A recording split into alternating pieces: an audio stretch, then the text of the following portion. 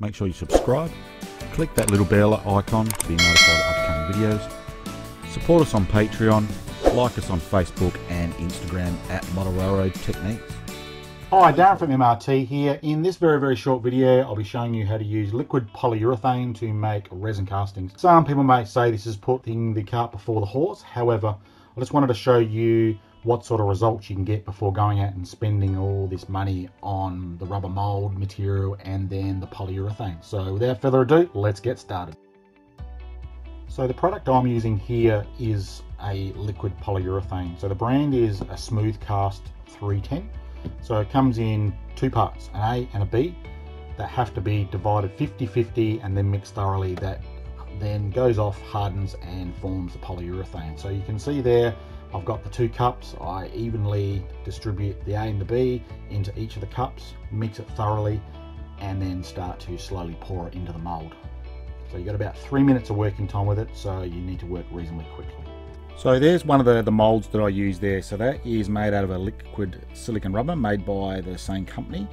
So as you can see, I'll go through another video at another stage how I go about making those. But so that's pretty well the negative or the blank of the silicone mold. So these ones are quite deep, so you do go through a fair bit of silicone. So I'd probably advise against that unless you want something very specific.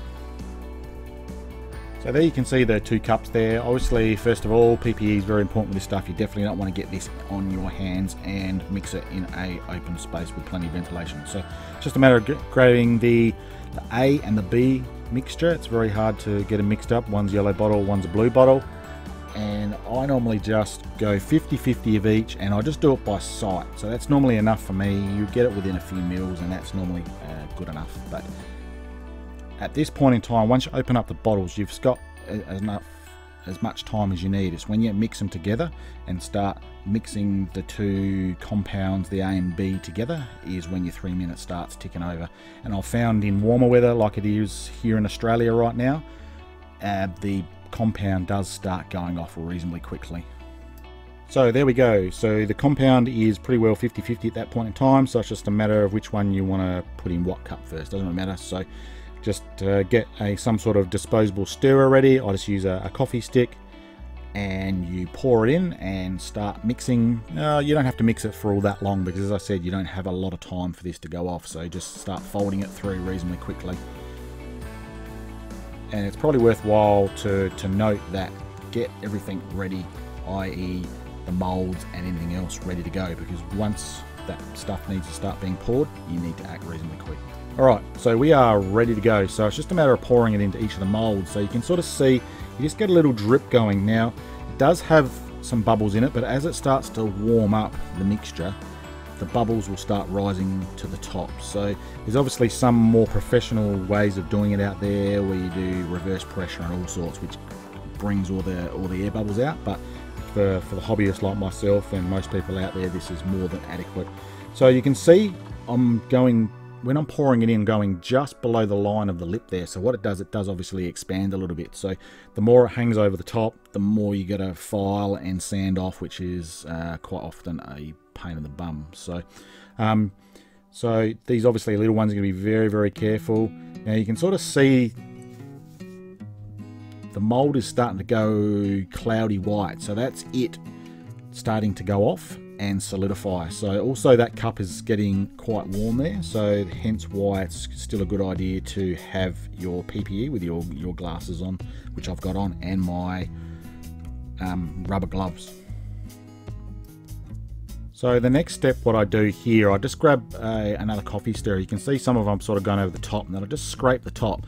So just leave it on the mold there, because you want to leave the mold level at this point in time, and you can always just scrape that excess off the top of your mold at a later stage, but it just prevents a lot of cleanup.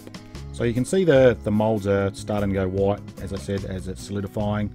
You can see the mold on the left hand side, it's a little bit bubbly. The reason why that is because I put it in the mold when it was probably too far gone, but I sort of didn't want to waste it, so that will require a little bit of tidy up.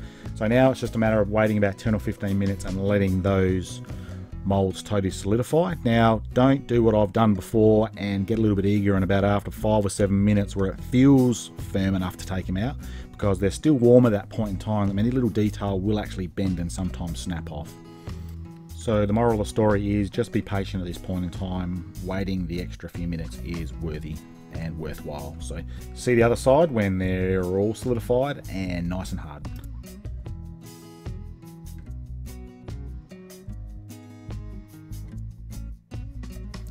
So at this point it's just a matter of checking that the top of them are reasonably cool, and then just turning the mold upside down and just push lightly on the bottom of the mold, and they should just slip out reasonably easily as indicating there. So these ones with the more detailed parts like that one there particularly might pay to just make sure that you sort of ease it out, because you can actually rip the mold at this point in time.